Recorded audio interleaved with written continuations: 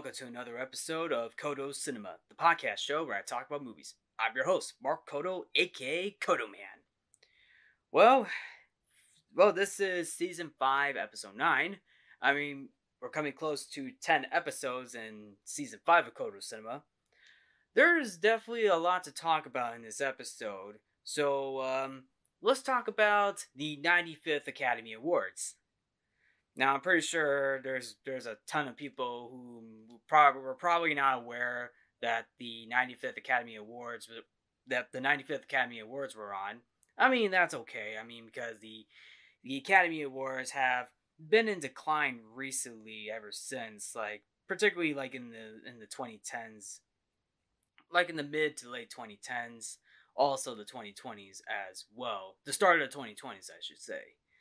But with that being said, the 95th Academy Awards garnered 18.7 million views, which actually makes it the third least viewed show for the 95th Academy Awards. So yeah, that's something.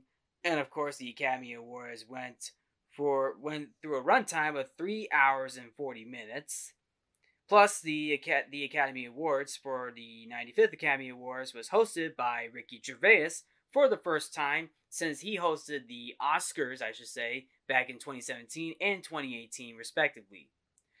Now, the films that took home the Oscars, which is basically Everything Everywhere All at Once, which led the ceremony with 11 nominations and won a leading 7 awards, including Best Picture. Other winners included All Quiet on the Western Front with 4 Academy Awards, and The Whale, starring Brendan Fraser, with 2 wins. Other films that took home 1 Academy Award, other films that took home 1 Academy Award went to Top Gun Maverick, Black Panther: Wakanda Forever, Avatar: The Way of Water, Women Talking, RRR, Guillermo del Toro's Pinocchio, and Navalny. As for the short films, the short film winners includes An Irish Goodbye, The Boy, the Mole, the Fox, and the Horse, and The Elephant Whisperers. So there are your winners right here for the films that won Oscars. But what film categories did all these films win in? Well, I will dive into that soon. But first, let me give in a little bit of a background for some of these films. The Best Picture category featured 2 sequels, Avatar: The Way of Water and Top Gun Maverick, and it was the first time for Best Picture categories to feature 2 sequels, which was, as I mentioned, Avatar: The Way of Water and Top Gun Maverick, as well as the first time 2 films grossing over $1 billion worldwide were nominated for Best Picture in the same year. All Quiet on the Western Front, 9 nominations, trailed only Crouching Tiger, Hidden Dragon, which came out in 2000, and Roma, which came out in 2018, for the most nominations by a film not in English language. The Quiet Girl was the first submission from Ireland to receive a nomination for Best International Feature Film. There were 16 first-time nominees across the 4 acting categories, including all 5 Best Actor nominees, the most in Oscar history. Michelle Yeoh was the first woman who identifies as Asian. Michelle Yeoh, the first woman who identifies as an Asian, she was nominated for Best Actress. A record 4 Asian actors received acting nominations, including Hong Chau, Stephanie Hsu, and winners Ke Huy Quan and Yeoh. With her Best Supporting Actress nomination for Black Panther: Wakanda Forever, Angela Bassett became the first person to receive an acting nomination for a role in a film based on Marvel Comics. Judd Hirsch, nominated for Best Supporting Actor for his role in The Fabelmans, set a new record for longest gap between 2 acting nominations following his nomination for Ordinary People, which came out in 1980. And at the age of 90, John Williams is the oldest competitive nominee in Oscar history with his 53rd Oscar nomination, breaking his own record as the most Oscar-nominated living person and the second most nominated person of all time, behind Walt Disney. Also, filmmaker Alfonso Cuarón, very well known for Roma and of course Gravity, became the second person to be nominated in 7 different categories for his live-action short film Le Pupil, and it was also nominated for best live-action short film. He is the second person to be nominated in 7 different categories, following Kenneth Branagh. Plus, Le Pupil is also the first Disney Plus live-action short film to be nominated for an Oscar. So yeah. Now the films. Now the main film that won Best Picture, Everything Everywhere All at Once, became the first film since 2013's Gravity to win 7 Academy Awards, and the most awarded Best Picture winner since 2008's Slumdog Millionaire. Plus, it is the third film in history to win in 3 acting categories, following A Streetcar Named Desire and Network. Studio A24 won 9 awards, more than any other studio or distributor, with Everything Everywhere All at Once and The Whale. The studio was the first to win 7 of the 8 top awards: Best Picture, Best Director, Best Original Screenplay, and the 4 acting awards, missing only Best Adapted Screenplay. The Fabelmans became the first English-language Toronto International Film Festival People's Choice Award winner to lose all of its Oscars since David Cronenberg's Eastern Promises, which came out in 2007, and the first Steven Spielberg film to be shut out since Ready Player One. Wow. I mean, that is competition right there. Yep. So anyway, let's jump into the film categories. So, starting with Best Picture, Everything Everywhere All at Once won Best Picture, and the winners, the people who were nominated, the 2 Daniels, Daniel Kwan and Daniel Scheinert, and Jonathan Wang, won Best Picture for Everything Everywhere All at Once, beating out All Quiet on the Western Front, Avatar: The Way of Water, The Banshees of Inisherin, Elvis, The Fabelmans, Tar, Top Gun Maverick, Triangle of Sadness, and Women Talking. Yep, that's it right there. Also, I also want to mention that actor Harrison Ford announced the winner of the Best Picture winner, which was Everything Everywhere All at Once, and the thing was, Harrison Ford, for those of you who may or may not know, Harrison Ford collaborated alongside Ke Huy Quan for Indiana Jones and the Temple of Doom, to which Everything Everywhere All at Once was Ke Huy Quan's first film in one of his first films in a long time for an acting role, because if you've seen the show, you get a very nice little reunion between the 2 actors. Sure, yes, they did it before with the Golden Globes, but for the Oscars, it was also heartwarming too, because you definitely hear a bit of a glimpse of Ke Huy Quan saying, Dr. Jones, we won! It's just so heartwarming too. Also, the fact that Steven Spielberg and his wife, Kate Capshaw played Willie in Indiana Jones and the Temple of Doom, to which Kate Capshaw is the wife to Steven Spielberg now, were all at the 95th Academy Awards. So technically, this was an Indiana Jones and the Temple of Doom reunion for the three main cast members. So that was definitely something. Now, moving forward to Best Director, that went to Everything Everywhere All at Once for Daniel Kwan and Daniel Scheinert, beating out Martin McDonagh for The Banshees of Inisherin, Steven Spielberg for The Fabelmans, Todd Field for Tar, and Ruben Östlund for Triangle of Sadness. Now, moving forward to the acting categories, starting with Best Actor. Now, the winner for Best Actor went to Brendan Fraser for The Whale. And I will say this, this was a tough competition because this is Brendan Fraser's first Oscar nomination. The same could be said with Austin Butler, Colin Farrell, Paul Mescal, and Bill Nye. These are first-time nominees getting nominated for an Oscar, and Brendan Fraser took home the win. And from my point of view, I thought Austin Butler was going to win. I mean, it was a tough competition because Austin Butler was going up against some heavy giants, most notably Colin Farrell and Bill Nye.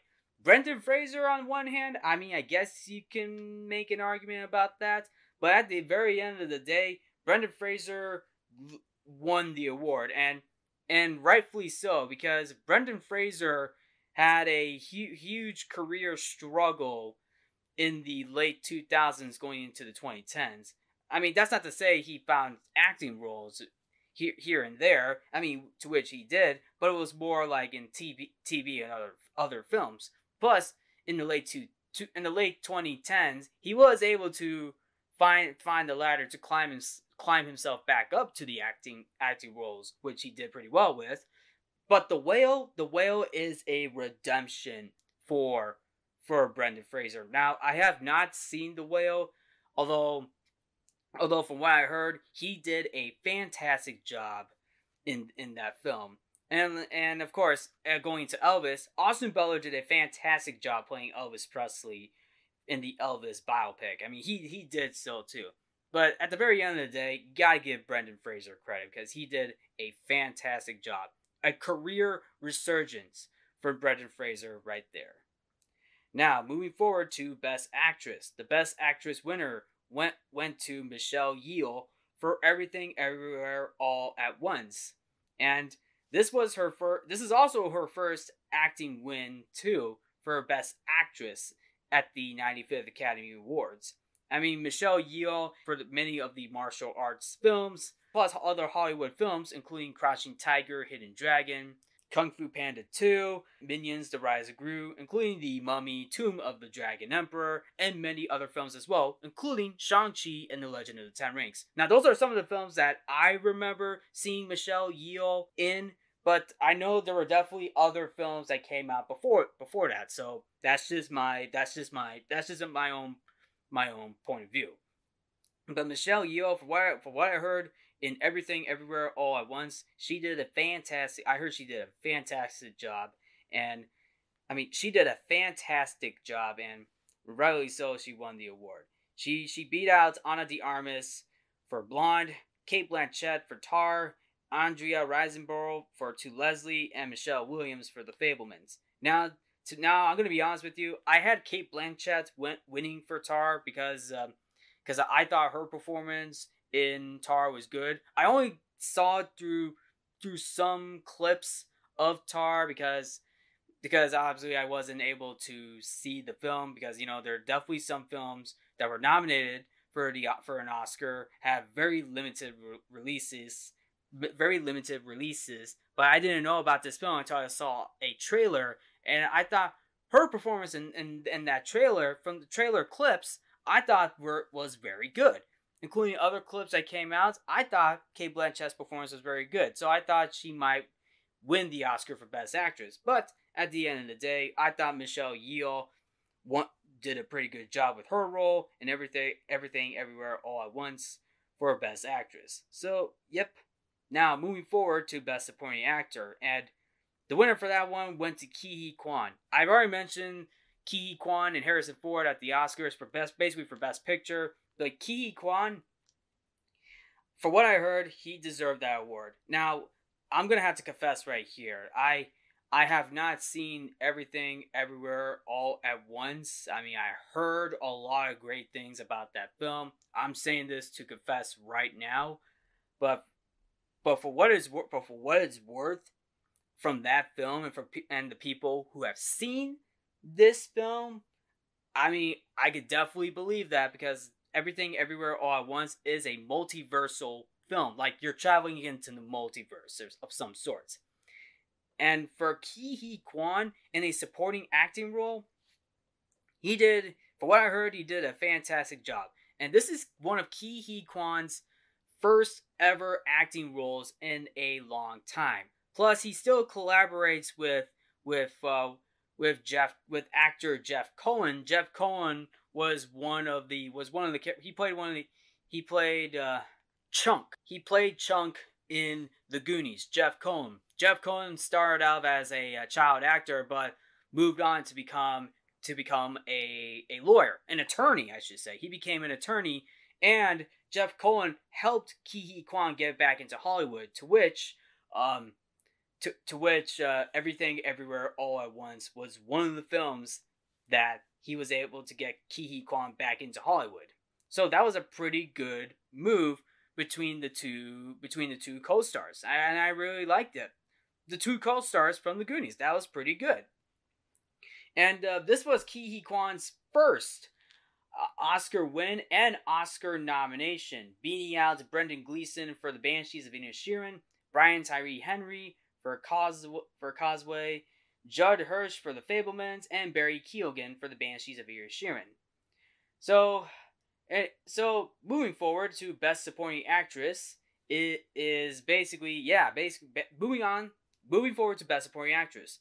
The winner for Best Supporting Actress went to Jamie Lee Curtis for Everything Everywhere All at Once. Now, like I said, Everything Everywhere All at Once won 7 Oscars, and that includes some of the acting categories too. Jamie Lee Curtis also went up against another actress for Everything Everywhere All at Once, and that is Stephanie Hsu. She was also nominated for Best Supporting Actress as well, but they gave it to Jamie Lee Curtis, beating out, like I mentioned, Stephanie Hsu for Everything Everywhere All at Once, Carrie Condon for The Banshees of Inisherin, Hong Chow for The Whale, and Angela Bassett for Black Panther: Wakanda Forever. Now, just to go off topic for a moment, in one of my previous episodes I did, where I also talked about the Oscars, I also had Angela Bassett winning for Best Supporting Actress because I watched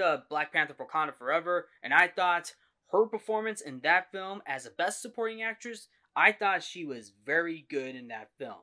Now, say what you will about Black Panther: Wakanda Forever, I mean, it was a hard film to get through because most notably the passing of Chadwick Boseman, and of course, like, rewriting the entire story around, but mainly the drama. Mainly the drama for the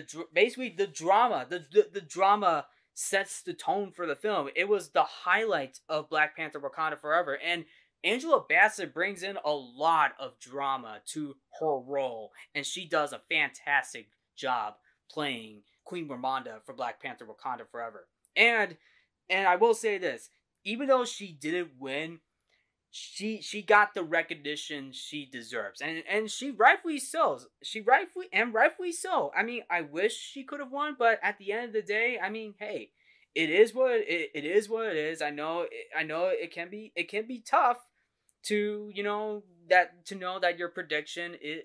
the prediction was wrong, but at the end of the day, I mean, hey, Angela Bassett deserved the recognition she got. The same could be said with Austin Butler for Best Actor. So yeah, I mean, Jamie Lee Curtis won for Everything Everywhere All at Once. But hey, you gotta give these actors and actresses credit. They did a fantastic job for these roles. I mean, I will say that. I will say it.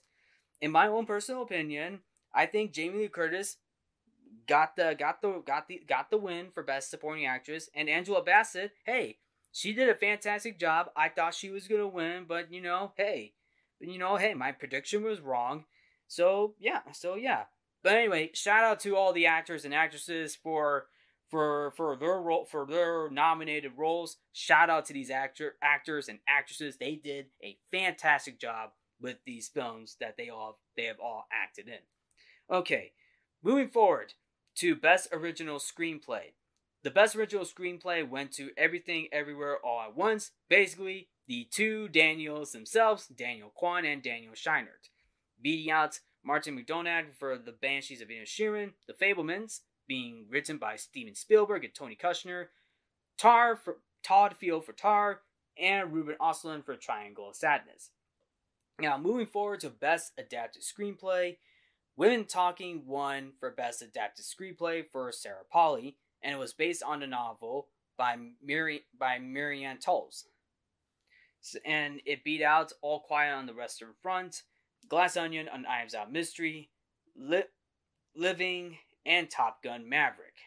Now, moving forward to Best Animated Feature Film. Now, I'm just gonna say this right now. Best animated feature film was the first category of the night. So just to let you all know about that. So the winner for best animated feature film went to Guillermo del Toro's Pinocchio. And this was Guillermo del Toro's third Oscar win since he won 2 Academy Awards at the 2018 Oscars for The Shape of Water as a producer and a director. And so yeah, and Guillermo del Toro's Pinocchio, I heard a lot of great things about that film. I've seen some clips where the stop motion animation for the film was very good, and I believe that film deserved the win, and it beat out Marcel the Shell with Shoes on, Puss in Boots: The Last Wish, The Sea Beast, and Turning Red. Now, I was predicting Puss in Boots: The Last Wish was going to win since it had that Spider-Man Into the Spider-Verse feel because of the animation. Plus, the story was very good too. I like the story and the return to the Shrek franchise. But at the end of the day, Guillermo del Toro took home the win for Pinocchio. What's also crazy the fact that there were also 2 other Pinocchio films that came out. One that featured Pauly Shore, and the other one from Walt Disney and Robert Zemeckis, the live action remake that it is.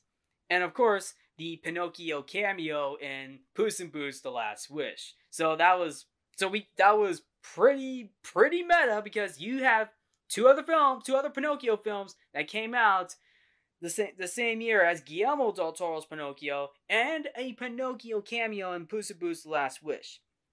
All right. Now, Turning Red was nominated for Best Animated Feature Film, which came from Pixar. Now, I will say this, for what I heard about Turning Red, and I have seen Turning Red as well. Turning Red was an okay film. It had a lot of energy, but the story wasn't great. It wasn't that great in my own personal opinion. I mean, it could have been better. The film did have a lot of energy to it, but at the very end, the story wasn't that great for Turning Red. And I was worried at one point because when it comes to like Disney animated films, they always go for the best animated feature film for the Oscars. But this time around, Guillermo del Toro's Pinocchio took home that win. And also, Guillermo del Toro brought up in his acceptance speech, which was the very first acceptance speech of the night for best animated feature film. He mentioned that animation is cinema, and for what he said about that, I can relate to that, because animation is not just for kids. It's not just for kids, because yeah, I mean, the animation nowadays, you may see it as more of a thing for kids, but when you really think about it, it does have an adult feel to it. So and that could also explain so much for cinema. And to quote Guillermo del Toro on this, animation is cinema. Animation is not just a genre for kids. And I can believe that. I believe in him saying that quote, because you think animation is just for kids, because Bob Chapek, the one of the few CEOs at Disney at the time, mentioned that he believed that animation was just for kids. No, it's not just for kids. And look, I can understand animation being more like for kids. And look, I can understand that from a different point of view. But when you think about animation, not just in kids movies, but you look at other adult animated films, even TV shows as well. Animation animation is told not just for kids, but also for adults as well. So both animation can be good for kids and adults. Even cinema as well. Look at Puss in Boots: The Last Wish. Even though it feels like a kid's film, but at the same time, it does have more of an adult edge to it. Coraline, a stop-motion animated film, may look like it was made for kids, but it had an adult feel to it. Pinocchio, Pinocchio, the stop motion Pinocchio film that Guillermo del Toro did. I mean, it may be something of a kid's film, but it had more of a serious adult edge to it. So I mean, you can definitely say it as it will. Okay, let's say it. Say what you will about the animation. Oh, animation's just only for kids. But here's the thing: animation alone is cinema, and I agree to that in my personal opinion. I mean, if you have a different opinion about animation being cinema, comment below. Please comment below and let me know your thoughts about that. Okay? So yeah. So anyway, I just want to throw that out there. So let's move forward to Best International Feature Film. And the winner for Best International Feature Film went to All Quiet on the Western Front, which was directed by Edward Berger for Germany. And All Quiet on the Western Front, I've seen the first 10 to 20 minutes of the film, and from the first 10 to 20 minutes of the film, I thought it was pretty good. It actually looked pretty good. Although I didn't watch the whole film because I mean I had to because it was played late at night and I had to go to work the next day, so yeah. But other than that, All Quiet on the Western Front took home the Oscar for Best International Feature Film, beating out Argentina 1985 for the country of Argentina, Close for Belgium, EO for Poland, and The Quiet Girl for Ireland. Now, moving forward, Best Documentary Feature went to Navalny, and it beat out All That Breathes, All the Beauty and Bloodshed, Fire of Love, and A House Made of Splinters. For Best Documentary Short Subject, The Elephant Whisperers took home the win, beating out Haul Out, How Do You Measure a Year, The Martha Mitchell Effect, and Stranger at the Gate. So now, Best Live Action Short Film, it went to An Irish Goodbye, beating out Valu, Le Pupil, Night Ride, and The Red Suitcase. Best Animated Short Film went to The Boy, The Bull, The Fox, and the Horse, beating out The Flying Sailor, Ice Merchants, My Year of Dicks, and that is actually the title of the film, My Year of Dicks. That's the title of the film, just to let you all know. I'm not making this up. This is it. This is the actual title of the film. I'm not making that up. Just to let you know, not making that up. And of course, an ostrich told me the world is fake, and I think I believe it. Almost sounds like a tongue twister. Try saying that 5 times. An ostrich told me the world is fake, and I think I believe it. An ostrich told me the world is fake, and I think I believe it. An ostrich told me the world is fake, and I believe it. An ostrich told me the world is fake, and I believe it. An ostrich told me the world is fake, and I believe it. Wow, that was pretty tough on my part. But anyway, moving forward. Moving forward to Best Original Score. Now, Best Original Score went to All Quiet on the Western Front. And composer Volker Bertelmann won Best Original Score for All Quiet on the Western Front. Now, I didn't know what film was going to win Best Original Score because All Quiet on the Western Front wasn't the only nomination. Babylon by Justin Hurwitz was also nominated, including The Banshees of Inisherin from Carter Burwell, Everything Everywhere All at Once for Saul Lux, and John Williams for The Fabelmans. So I had no idea which composer was going to win Best Original Score. However, for when I saw that Volker Bertelmann won Best Original Score, I immediately went onto YouTube to listen to the main theme. And boy, oh boy, wasn't that theme something. It was an intense theme, and I can definitely see why it won that award. So, yeah. And now moving on to the next song category. Now moving forward to the next music category, Best Original Song. Not To from Triple R or RRR won Best Original Song, and this was written and composed by M.M. Keeravani and Chandra Bose. Beating out applause from Tell It Like a Woman, Hold My Hand from Top Gun Maverick, which had the music and lyrics by Lady Gaga and Blood Pop, Lift Me Up from Black Panther Wakanda Forever, with Rihanna, Ryan Coogler, and Ludwig Göransson, with lyrics by Thames and Ryan Coogler. And this is a live from Everything Everywhere All at Once with the music by Ryan Lott, David Byrne, and Mitski, with lyrics by Ryan Lott and David Byrne. Also, since I mentioned Lady Gaga Hold My Hand for Top Gun Maverick, she was not supposed to perform at the Oscars originally because she was working on the Joker sequel with Joaquin Phoenix.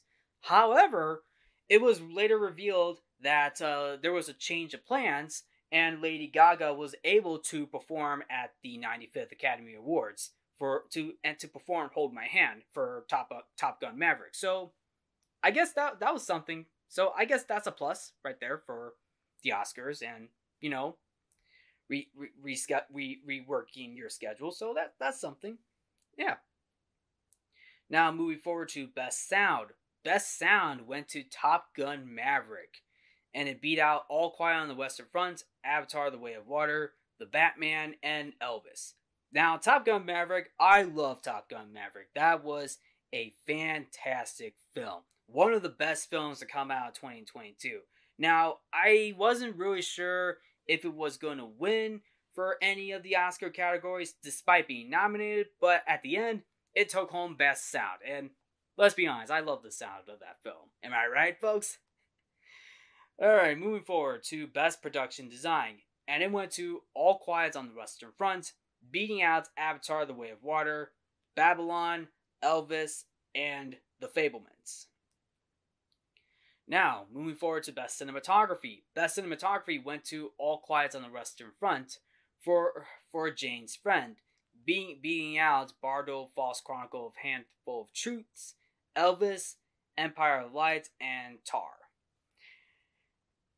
Moving forward to Best Makeup and Hairstyling. The Whale took home Best Makeup and Hairstyling, beating out The Batman, All Quiet on the Western Front, Black Panther: Wakanda Forever, and Elvis. I'm pretty sure Elvis was the one where they turned Tom Hanks into Colonel Tom Parker, which I'm pretty sure was one of the makeup designs, but also the fact maybe Elvis as well. So yeah. Now moving forward to Best Costume Design. Best Costume Design went to Black Panther: Wakanda Forever for Ruth E. Carter, beating out Babylon, Elvis, Everything Everywhere All at Once, and Mrs. Harris Goes to Paris. So yeah, now also this is Ruth E. Carter's second Oscar win for for a Marvel film, most notably the Black Panther films, because she did the first Black Panther film too, and she won an Academy Award for best costume design for the first Black Panther film, and now the second Black Panther film. So that's actually a pretty nice track record. So moving forward to Best Film Editing, and that went to Everything Everywhere All at Once, beating out The Banshees of Inisherin, Elvis, Tar, and Top Gun Maverick. And now the last category, Best Visual Effects. Now, Best Visual Effects, in my opinion, is a tough competition because of the superhero genre, like DC and Marvel, very well known for their visual effects, and they do get Oscar nominations. However, they don't usually win a ton of visual effects awards, which is something that the Academy literally overlooks. The winner for Best Visual Effects went to Avatar: The Way of Water, beating out Black Panther: Wakanda Forever, The Batman, All Quiet on the Western Front, and Top Gun Maverick. So yeah, that's basically it. That is basically it. Also, you got the Academy Honorary Awards, which went to Diane Warr, Yuzan Palsi, and Peter Weir. And the Jean Hersholt Humanitarian Award went to Michael J. Fox. And speaking of Diane Warren was also nominated for Best Original Song for her film Tell It Like a Woman, and she was nominated for Best Original Song. Although, Diane Warren didn't win, but she did win an Academy Honorary Award. So I guess that's something too. So anyway, were there any incidents at the Oscars? Well, we did get to see a funny moment from the Cocaine Bear and Elizabeth Banks because Cocaine Bear was in theaters. So there's definitely something. And also Jimmy Kimmel poking fun of the Will Smith slap because for those of you who may or may not know, the Will Smith slap happened last year when Chris Rock made a joke about Jada Pinkett Smith, Will Smith's wife, and Chris Rock sees Jada Pinkett Smith because Jada Pinkett Smith's has a bald head. Alopecia is a spot baldness, a condition for hair loss. Chris Rock made a joke in front of Will Smith's wife, saying, "Jada, I love you. GI Jane 2, can't wait to see it." That's what he said. And here's the thing, and look, listen, I know it's referencing GI Jane because I know it references GI Jane because Demi Moore actually shaved her head, and of course, basically, because in the army, you have it to shave it. Basically, in the army, one of the main things in the army is basically bald head, a shaved head. So that kind of makes sense to put in that reference. Although Will Smith laughed at the joke, Jada did not. But this is where the Will Smith slap comes in because Will Smith walks up on stage and slaps. And for those of you who are saying it's staged, it's not. It's not even staged. It's live television. He did it live on live TV. So how are you telling me? So you're telling me this is staged? Last year was staged? Not a chance. I mean, because now you're hearing you're now hearing more stories about this Will Smith incident. And let's be honest, Will Smith has become a butt of a joke. Or a slap of a joke, I should say. He's getting slapped everywhere with memes and jokes about this whole incident. Even Chris Rock himself even pointed that out in his stand-up comedy documentary that he did for Netflix. Yeah. And listen, I know it sounds like the story is pretty old. The whole Will Smith slapping incident sounds pretty old, but listen, it's not gonna stop. That whole story and incident is not gonna stop, and it really tarnished Will Smith's reputation as an actor. I mean, he is now banned from the Oscars since his 2022 incident with Chris Rock at the 94th Academy Awards, and which is probably why Jimmy Kimmel made references and jokes about this. So yeah. But anyway, the Oscars overall, I thought it was slightly better than last year because the last couple of years with the Oscars were more on the political side of things. Like in the acceptance speeches that many people said, they put in like political tools, like political identity politics into their acceptance speeches. But remember when Ricky Gervais said at the 2020 Golden Globes, like remember what he said at the 2020 Golden Globes, like if you win an award, just go on stage and thank your agent, thank your lord, and go right off stage. Don't use this acceptance speech as a political tool. You know nothing about the real world. I mean, from what Ricky Gervais said, I can agree with him on that. I agree with him because I mean why say something political in an acceptance speech of a win? Like you could just go on if you win, go on stage, tell them how honored you are to win this award. Thank your cast and crew members, thank the directors, thank the Academy, and then just walk right on stage. I mean, that's the whole point. Don't use the acceptance speech as a political tool. I mean, Ricky Gervais said it best. I mean, I'm just tired of hearing politics being put into a political. I'm just tired of hearing politics being put into acceptance speech. I mean, there were definitely a couple of times at this year's Oscars where you hear a couple of acceptance speeches where it did get political at some points, but I think in my opinion the best acceptance speech in my opinion came from Guillermo del Toro for the animation is cinema. That was, in my personal opinion, the best acceptance speech that I have ever heard from the Oscars. From this year's Oscars, in my personal opinion. So, yeah. That's just my opinion on this, okay? But I'm pretty sure everybody's gonna have a different opinion, and that's totally fine. But anyway, that's it right here for this episode.